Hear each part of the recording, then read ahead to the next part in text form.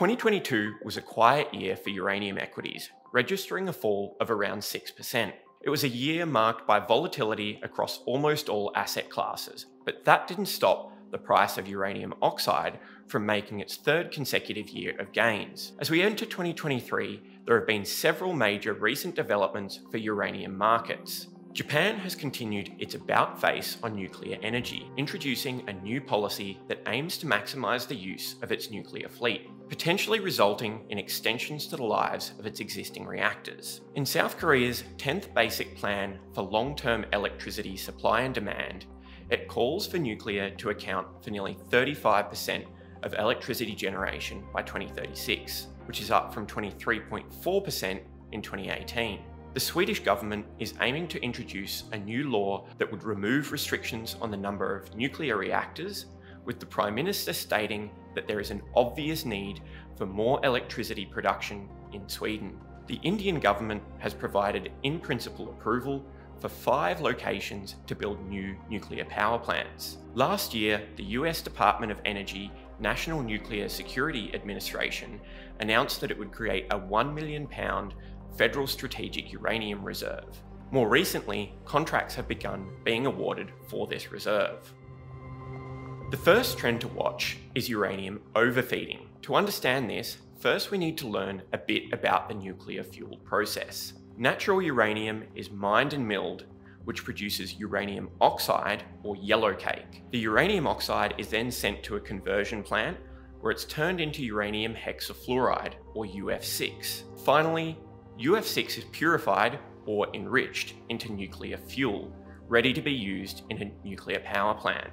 In years past, there's been a trend of underfeeding at enrichment facilities. Essentially, a smaller amount of UF6 is fed into the enrichment centrifuges, which are then operated for a longer period, resulting in the same output for a smaller input. This has made sense due to an excess of enrichment capacity. However, some industry figures are now expecting a reversal in this trend. Due to a shortage of enrichment capacity, not only are facilities expected to stop underfeeding, but some may even begin overfeeding. This is when extra UF6 is fed into the enrichment centrifuges, which can then be run for a shorter period.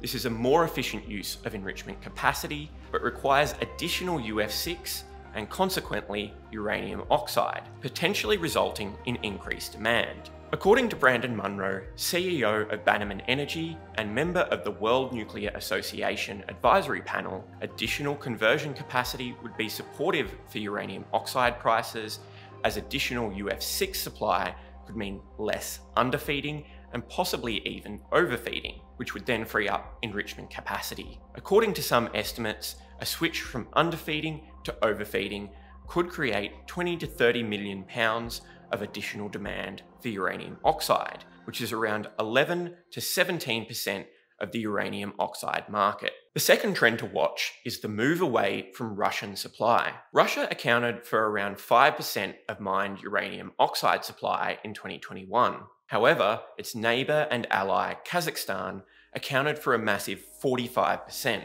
Much of Kazakhstan's uranium is sent to Russia for conversion and enrichment, further complicating matters for Europe and the US. Russia's invasion of Ukraine has resulted in repeated calls for European and US governments, as well as corporates, to sever ties with Russia.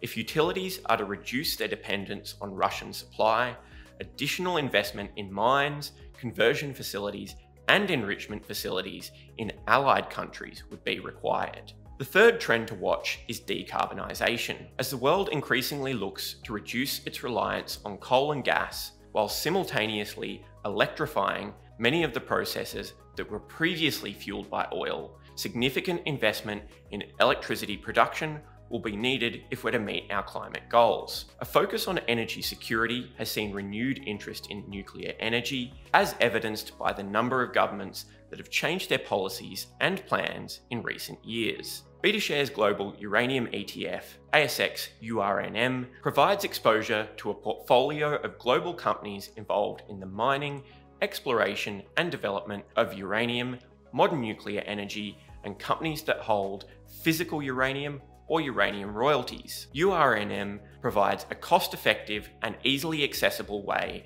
to gain exposure to companies involved in the uranium industry. Nuclear energy undoubtedly faces challenges such as higher capital costs, a history of cost overruns, and a lack of widely agreed permanent waste solutions. However, given the appeal of carbon dioxide-free, long lifespan, reliable power, and with new technologies such as small modular reactors, nuclear is expected to have a role in a decarbonised future.